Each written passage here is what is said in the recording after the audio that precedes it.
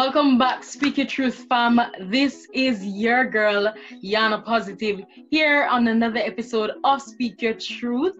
If you're new to the program, remember to like, share, and subscribe.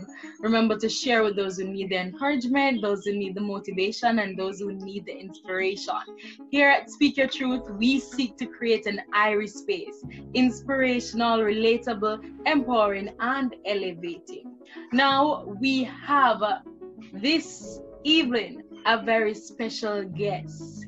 Hear the lion roar. We have with us Miss Leslie-Ann Lyons. Thanks for coming, Leslie. Leslie-Ann Lyons, she is a recent graduate of the Northern Caribbean University, where she pursued a bachelor's in psychology and a minor in music. She enjoys reading, music, poetry, or anything media related.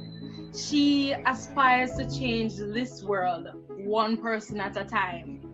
Her mantra is, if you think positively, it becomes your reality, or pretty close to it anyway. Thanks for coming, Leslie. We appreciate you gracing our platform. How are you today? Thank you so much for having me. I'm good, I'm good. I'm in a really good space right now. And I'm so glad that I have this opportunity to be here with you. Yeah. I'm glad that you have the opportunity to be here with me too. So let's get to know you a little better. Who is Leslie-Ann Lyons? That's a great question. Can I answer it? Sure. Let me tell you, I'm always just here for a lot of people see me smiling all the time, and that's just because, as my mantra says, if you think positively, it becomes your reality, or pretty close anyway. Because I'm just here for the positivity. I just love, having fun, laughing, inspiring others. As you mentioned before, I enjoy music in terms of playing and listening to music. That gives me great joy. I'm very family oriented. And yeah, that's just a little bit about me. Jovial person always. Well, Leslie, your name is a household name. I mean, when you hear the word, the name Leslie-Ann Lyons, it gives you some feel, No, it's a great name. And you're also a great person. She's very talented, people. I tell you, she has a lot of gifts and she's very humble. On Sunday, which was her birthday, happy belated birthday, by the way. Thank you. She hosted a concert for persons who have been affected by COVID-19. So tell us a little bit about it. How did this inspiration start? All right, so for this year, I wanted to do something different for my birthday. And I wasn't sure what that would be immediately. But I knew that I wanted to do something that would be less about me and be more about impacting others. And I spoke to a few of my friends close to me. I was like, I really want to do something this year. I'm not sure what I want to do, but I don't want to just do something that's vague. I want to do something that's really going to change the lives of others. And so I was thinking about it for a while, and then I thought, COVID has been impacting so many people. Those who have lost jobs because of COVID, or those who are struggling for various reasons because of COVID financially. And so I was thinking, all right, I could do maybe some care packages or something. But then I was like, I want to do something more than that. Yes. With the idea to do a fundraising for those who have been affected by COVID. And so I had asked on my social media if people knew of anyone who has been impacted negatively. And I got some names, and I was like, all right, I'm going to try to work with these folks. And then I was like, okay, but what am I going to do on my birthday itself? And so I decided to do the concert also, because then there's the aspect of the negative impact of COVID from the standpoint of our mental state. Some people enjoy concerts. They are going to get songs, poetry. We had a little painting bit. Yeah. So I thought that would be a good way to also help those maybe struggling emotionally, mentally right now, give them a calm, a peace, and also be a light leading towards the fund as well. So that's what that was, yeah. And it was indeed amazing. I mean, for most persons like myself, you want to go to the beach for your birthday and, sip some juice on the sand and enjoy yourself. But for you, it was about helping others on the day that you normally people dedicate towards themselves. And that makes it exceptional. I tell the people, you should go to our Instagram. Tell them Instagram. So my Instagram name is Asabe B Roaring. So that's ASABE_B_roaring. You should go to our Instagram and check out the concert. It's there on our page. It's the most fun I've had since as long as I can remember. Glad to hear that. I'm really glad to hear that. It was, I mean, the talents in the room was mind-blowing. It was amazing. And I really, really enjoyed it. I really felt chills. So if it is that you're able to go to our Instagram and help out, definitely do that. Tell us a little bit about how you came about that name. It's a very, very unique name. My Instagram name? Right. Actually, so initially my Instagram name was Leslie B Roaring. Leslie, being a part of my first name. And Roaring because my last name is Lyons, right? And then while in university, there's we always have International Student Week. And for that week, I think about 2 or 3 years ago, there was an African booth. And so when I went to the booth, they were doing like a name thing where they were telling you what your name would be if you were born in a specific African country. I don't remember the country right now, but I went to the booth and they told me that if I was born there, my name would have been Asabe, and I loved it. And so I just changed my name to Asabe. And that's very interesting. I love that, Asabe. My name is African as well, so I guess it would still be just I am going in. Probably. But you have such a passion, such a drive to help, and I really, really admire that. And when we see people going out of their way to assist and help other people, it's good to support them and give them all the push they need, because it's not an easy task. Tell us, how did this experience relate to anything that you would have experienced during university or during COVID or just a life experience? Well, all right, let me tell you. I think, so, I'm a Christian, and so many times we, as Christians, we talk about, praying for others. Yeah. I think that's amazing. I believe 100% in prayer. But then sometimes I think we forget about the aspect of actually trying to do something physically to help. And I can tell you that for me, being in university was not easy. One of the individuals that we're trying to help with this fund is currently in university. And I know that being a student in university is not easy at all, especially when it comes to finances. You have to be paying for tuition, you have to figure out rent if you're living away from home. You have to be figuring out groceries, traveling, and then all the little things that add up. And I would have struggled financially in university. Gladly, I must say, I had a decent support with my family. And so even though things got hard, I still had something to fall back on. Yeah. Others don't have that opportunity.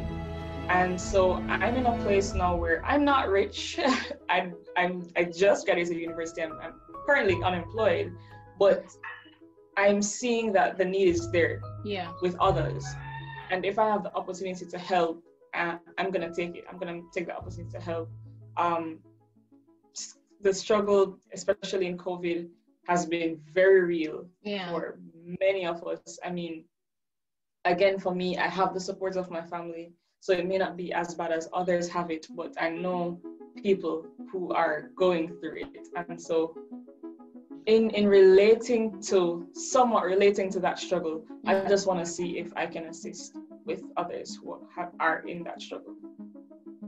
Potent. And so many times we say that, university is hard, and people think, oh, it's a bit of a cliche because everybody always says that, but you don't know unless you really experience it. It is difficult trying to become better, moving up to a next level in anything in life. Difficult. And there are so many obstacles. And now, additionally, with university and all the things that we had to deal with, we now have to deal with COVID-19. Right. And it's hard for so many persons. I mean, if you don't have the support, especially during this time, then it's really hard for persons. Yeah. And so I applaud your effort, I applaud this initiative, I applaud this journey. So tell us what it has been like. So what has your journey been like in terms of when you started this initiative to where you are at now, or where do you see it going? All right, so this is an exclusive, I guess. When I began, so the goal that we have set, so the fund actually ends on November 30th. The concert was just kind of to boost the awareness and, you know, as I said before, to help also with that mental struggle that others are going through during COVID. But when I started, the goal for us is to raise $2,500 right? And that should be covering the expenses for 3 people, hopefully for about 6 months, so they can kind of have time to kind of get back on their feet, right? Yeah. When I started, I was pretty nervous because I'm thinking, a lot of people don't necessarily know me, and I'm just this random girl trying to raise funds. And I'm saying I'm raising funds for these things. How do they really know if they can trust that and send money and give money? And so I was nervous about if anyone would actually even give money, right? But then maybe the first 2 days, I got a little bit of money and I was like, all right, that's kind of cool, you know? Yeah. I guess people see potential in what I'm doing. And one of my friends actually spoke to me and told me that he thinks I need to do something to kind of boost the campaign. Yeah. And so I took his advice and I decided it would be best if I could tell the stories of the individuals we're actually trying to impact. And so I've been enjoying actually like creating the videos. I'm not sure if you've seen the videos, but I've enjoyed creating the videos for the stories of the individuals. I've seen some, yeah. Yeah, and even though I'm enjoying that creatively, it's also really important for people to know exactly what they're giving to, exactly why they're giving. And at one point, maybe a week or 2 in, I was like, is this really making any sense? I don't remember the figure at the time, but I was like, we're probably not gonna get to the goal. Are we really gonna get to impact these people the way we want to? And then maybe a week after that, I'm like, wait, even though I may not get to that goal, I'm getting something, and that's better than nothing. Right. And at the end of the day, I'm still going to be able to help, even if it may not be in the grand way I would have wanted to. Yeah. I'm still getting to help. And Sir Brian Cuff reminded me of that. He was one of the performers at the concert on Sunday evening. And he reminded me of that. He was like, listen, even if you don't get to that goal, you're still making a difference. And that's for me is enough. To be honest with you, that's enough. I still definitely want to get to the goal, and we even want to surpass it so that we can probably help others as well. But I'm happy with any donation that we get so that we can help others. Along with that, it's also been pushing me to think of maybe doing this for a longer term. We've coined it the Get Back Up initiative, and I'm thinking that it may become a foundation sometime in the future. So we'll see how that goes. That would be so good. I love that you have a passion and a drive to help others. And I just want you to keep that passion, keep that drive. You should have done social work, but that's all right. I have to applaud you as a young person who is extending her hand to help others. And that's what life is all about, you know. Having 2 hands, one to help yourself and another to help others. And I see that you are lifting up others. And that means the world to a lot of persons, because it's very, very few you find persons who would go out of their way to do all this. So tell us how it is that people can now support this initiative and this cause. All right, so it's a Go Get Funding page. Let me just get the link for you, tell you exactly what the link is. And I'm hoping maybe you can post it in the description below. Definitely. Awesome. So you can see the link there. You can click on that link and you can pay using your Visa cards, MasterCard, PayPal, any of the above. And even if you don't have to give, share the link, send the link to everyone you know, so that we can get others pouring into the fund so that we can help those who really need to get back. Yeah. Definitely. So thanks for coming in today, Leslie. I want to encourage everybody to just support the initiative, support the cause. COVID has hit everybody hard, but there are some persons who just need a little push to stay on their feet, and we really need to help out our young people because, you know, we're the future. It might sound cliche, but it's true. We're the future, and without us, there would be no future. And these are people who try to make better for themselves. They could have gone stealing, they could have done so many other illegal things, but they're here, they're seeking your help, and just help somebody in need today. So go get the link in the description below, and of course, if you contact me, I'll give you a link to Leslie's, whether Instagram or so you can get in contact with her about how to donate even otherwise. All right, guys. So before I told you that Leslie she's a woman of many talents. I mean, this girl can, I don't know what she can do. So today she's going to give us a little creative piece. I don't know what it is because I know that she has a whole bag of talent in her pocket. So she's gonna grace us with a creative piece before we go. Take it away, Leslie. All right, so I'm gonna do a quick poem. I think it's one of the favorites of many. It's called "Come Make Me Tell You." It's about Jamaica, you know. Come make me tell you. Come make me tell you about Jamaica and all we have to offer. My culture are the best, and believe me, we're not a border. Typically, when an individual is born, they learn to walk and talk. But as Jamaicans, we walk and talk. Rhythm runs through our veins. No average heartbeat, symbolic of our culture. This is the birthplace of reggae and dancehall, and moving to the beat is nothing we can control, y'all. So come let me tell you about Jamaica and all we have to offer. My culture are the best, and believe me, not a bother. Why Jamaica sweet? Just look on the fruits where I do it. From the mango to the guinea, banana to the cherry, nesberry, all that we eat. And cane, that can't be left out. After all, now that was slave for all those years ago. So come let me tell you about Jamaica and all we have to offer. My culture are the best, and believe me, we're not a bother. Jamaica will teach you to humble and deal with things even if you grumble. Because we learn from young so people will lie. But as some of them get by from the one already, when the taxi well steady, to the so reach, when another show them not even reach. So come let me tell you about Jamaica and all we have to offer.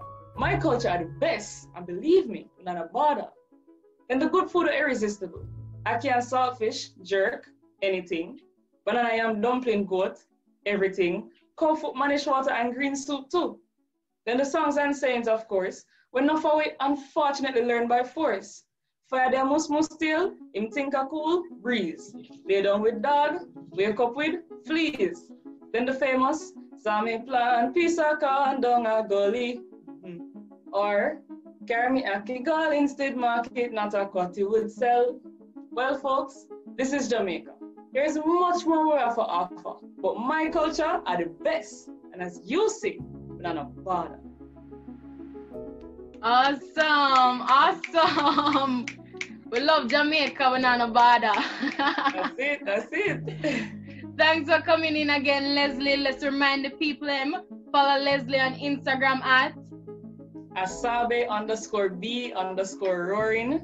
Right, check out her video, check out the concert past Sunday. You'll see some amazing talents, as well as click the link in the description below to support this cause, support somebody who has been affected by COVID-19, and support our youth and our young people them. All right? Yeah. So thanks for coming in. Remember to share and like and subscribe. Share this with somebody who needs it. And here at Speak Your Truth, the Untold, we create an iris space.